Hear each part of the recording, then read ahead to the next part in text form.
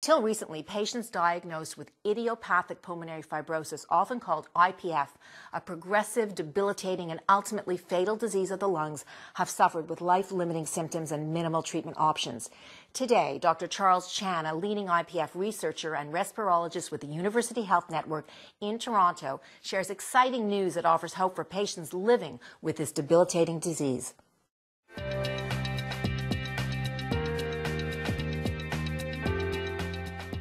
I went for my annual physical, and the doctor heard a rattling in my lungs, and 3 weeks later they gave me the sentence, death, 3 to 5 years. 6 years ago, Barry was diagnosed with idiopathic pulmonary fibrosis.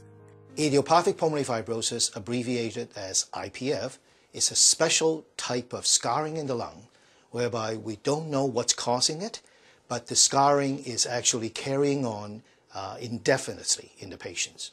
Being a Shriner, I belonged to a thing called an Oriental band, and all it was fun and laughs and great times and everything else.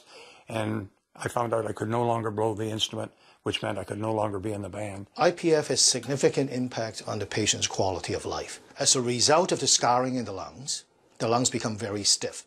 The patient then starts experiencing difficulty breathing. They often complain of shortness of breath, initially with moderate exertion, such as running or jogging. And then, as the disease becomes more severe, they can then start getting the shortness of breath even on day-to-day activities. In addition to the shortness of breath, the other very common symptoms that the patients have with IPF is a nagging dry cough that refuses to go away and is worsened when they exert themselves. I noticed when I went up and down stairs, I'd lose a little breath and everything. But at that time, I was 72 years old. And so is it the old age, or is it the pulmonary that is the problem? You don't know. The diagnosis of IPF often is delayed. The reason is the symptoms are often non-specific, cough and shortness of breath. So frequently, it takes many months and sometimes years until the symptoms become quite severe.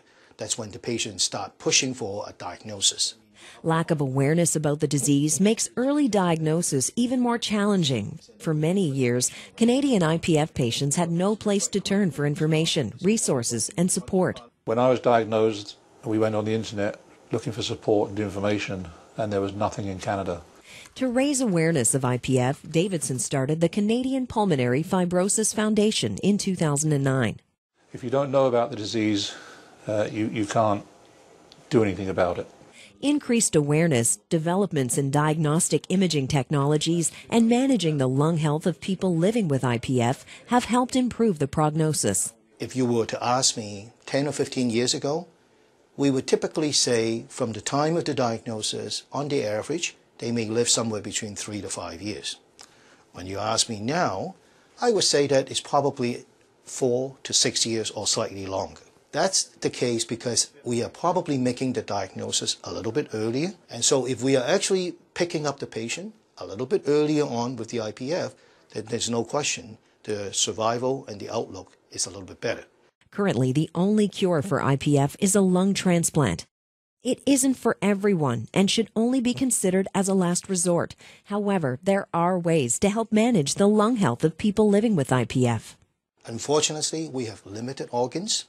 There's only a small number of patients of IPF that would qualify for lung transplant. Our strategy in preserving the lungs of patients with IPF is not to actually stop or slow down the scarring. We basically try to be preventive in terms of our strategy. Flu shot, pneumonia vaccine, treat any infection in the lungs aggressively. If they smoke, get them to quit. If they're overweight and they don't exercise, get them to lose weight, go on regular exercise program. And if they have cough due to reflux or maybe postnasal drip, we manage those.